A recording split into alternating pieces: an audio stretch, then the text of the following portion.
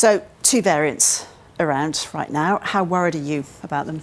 Well, they're more vaccine evasive and more immune evasive. So if you've had a previous infection or you've had vaccines, you are more likely to catch it. So we're all vulnerable again, unfortunately. This is a virus that's increasingly perplexing immunologists, where they were not expecting this. They were expecting that as you got more and more infections or more vaccinations, we would be more and more resistant to this virus. And it turns out that when a new one comes along, we are vulnerable again. Now, the vaccines are still pretty effective against severe infection and death. But what they're not protecting us against, and haven't for some time, is infection in the first place. And the virus has had a new variant every 6 months or so.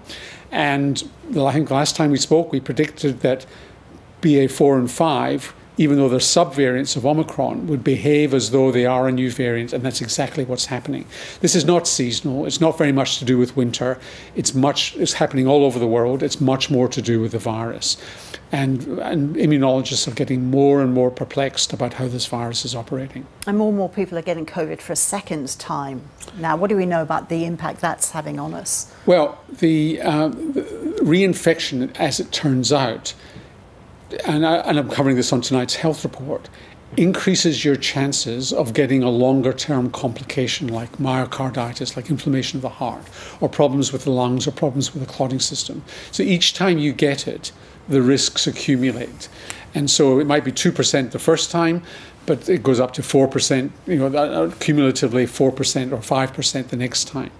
A study, and that's been shown of a study of 5 million people in the United States, a study of young athletes in the United States has shown that over 2% of them have inflammation of the heart and don't know it after COVID. And that's not being prevented by the vaccine. The vaccine's preventing you getting severe disease initially and going to hospital and dying. That's why you need to get it.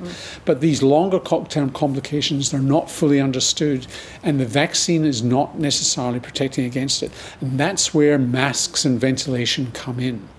So you think the masks should be reintroduced as compulsory? Well, politicians are really holding back on mask mandates, but they're also holding back on changing regulations about ventilation. So they're worried about the economic effect of shutting down bars and restaurants rather than necessarily helping bars and restaurants to have cleaner air in them where there are safer places to go, and also mandating masks so that we actually slow this down.